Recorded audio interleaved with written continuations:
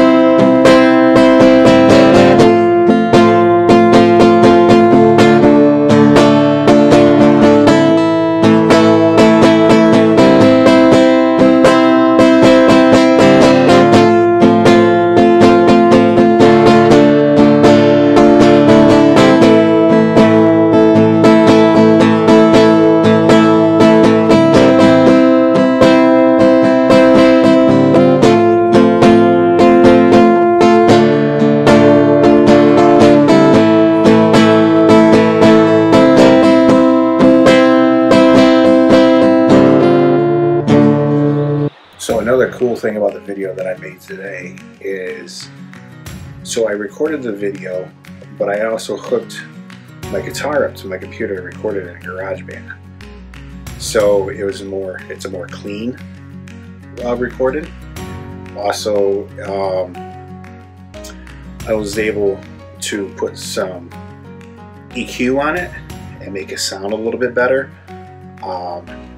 It's kind of what I do at church, is I run sound, and I don't mess with a lot of the EQ there, but I was able to EQ it a little bit better, and you're not getting all that background noise that you get in a lot of my videos, because it's just recording the room sound versus just a straight recording of the instrument. So I think that in itself is going to make it sound much better. If you haven't guessed it, and if you haven't looked down in the description at the copyright, it is "Leave Out the Rest" by Linkin Park. It's a song I really love and means a lot to me.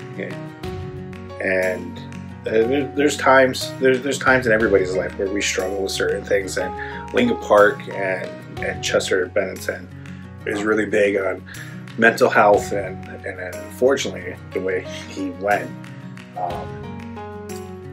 was really sad, and was due to his mental health. But he was always very high on advocating for mental health, and a lot of the songs that Linkin Park put out helped a lot of people with their mental health. I mean, I don't really struggle too much with mental health, but that there are definitely times where a lot of things happen, and my number one go-to is telling God what's going on and relying on Him. My number two go-to is talking to my best friend Machine, and then number three is Linkin Park songs. They get me through anything that I go through. Whenever I need to be hyped up, like when I used to play tackle football all the time, I would put on the song "One Step Closer" on repeat, just play it over and over and over again, and I would be so hyped up to play, and always had fun. Had some good games, some not so good games, but always had fun, and that got me hyped to play football. But then you have "Leave Out All the Rest," you have "From the Inside," and there's a lot of my favorite, all-time favorite Linkin Park song is actually off of their first album. It's not one of their big songs. I mean, everybody knows "In the End" and "Crawlin'" and those songs there, but my favorite song off of that album was "Place for My Head," and it's a good hype song. It talks about greed and the way people assume that if they're going to help you, they're expecting things in return. Like when I go to help people, I'm not expecting anything in return at all. It's because this is what we are called to do. Love God, love people, prove it. And if you go in and you offer help and you're expecting something back in return, then you're not doing it out of love. You're doing it with expectations of you're getting something out of it. But no, you go in and you help out and you show love to everyone around you by doing that. And that's why "Place for My Head" is my favorite song from Linkin Park. I'm pretty sure, I think I could say that. I got so hyped up singing that song, and hopefully one day I'll be able to play that song. But that's enough for today. Be sure to like and subscribe. I know I always forget to say that. But hopefully if you like the video, like the content that I have put out already, like and subscribe. Don't worry about that notifications, because we get enough notifications in our lives that we don't need our phone going off with just something else. So that's it for today. So remember, no matter where you are in life, always rock on.